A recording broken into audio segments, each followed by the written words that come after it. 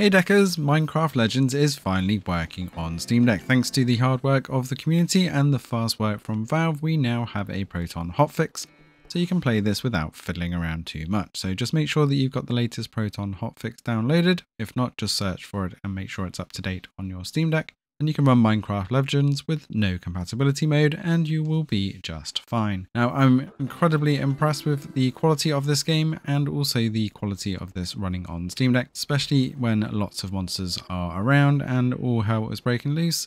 It's still holding 60 frames per second quite solid. And even the cutscenes look absolutely brilliant and extremely well polished. Now, to hold that 60 frames per second, you are going to knock things down to medium in the settings. There isn't a lot in the way of settings, but running it on high doesn't hold 60, unfortunately. Through the tutorial it does quite happily, but as soon as you hit the open world, it bounces around between the 50s and 60s, and when there's a lot going on it even dips into the 40s. So you could run it on high at 40 frames per second if you really want to, but on the Steam Deck screen I didn't notice a huge amount of difference between medium and high, except dropping this down to the medium settings kept it at 60 frames per second all of the time, even with everything going on in battle. Although you will get a minor graphics drop, it's not going to be that noticeable, and I'd much rather have that stable 60 frames per second. As far as online goes, I'm not sure whether there is a problem with the servers or the Steam Deck right now, but I was unable to get into a public game by either joining one or by posting a match, and nobody was able to join me. However, there's just nobody playing the multiplayer versus mode right now because everybody's in campaign. But it's also worth pointing out that there is an additional download for Lost Legends, which looks like part of their monthly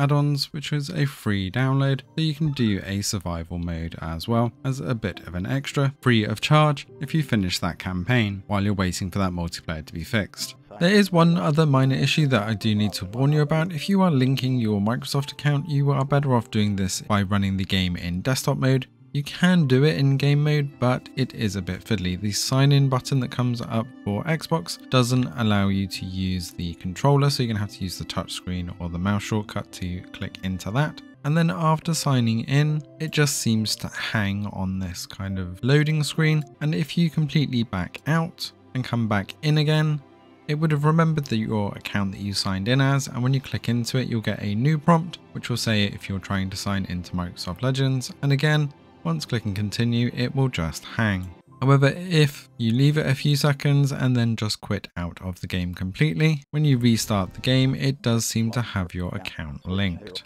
So it is possible in game mode with a couple of backouts and a game restart, but if you want a much smoother experience, then do that in desktop mode. And the campaign is actually quite engaging. The gameplay is very interesting. You do have to gather resources, but you don't physically gather them yourself as you set things to go and gather for you. So you still have to find stuff in the environment to set people to go and farm for you, but it does take out the tediousness of having to do all the gathering yourself. The battles are a little bit interesting. It is more along the lines of real-time strategy, but you have an army that you need to build and follow around with you and give orders constantly, as well as being able to actually control your character and attack as well. And those achievements that you see unlocking are the Xbox achievements as well, so that is a bonus, as well as the Steam achievements also triggering. So that's great news that this is well integrated and extremely fun to play.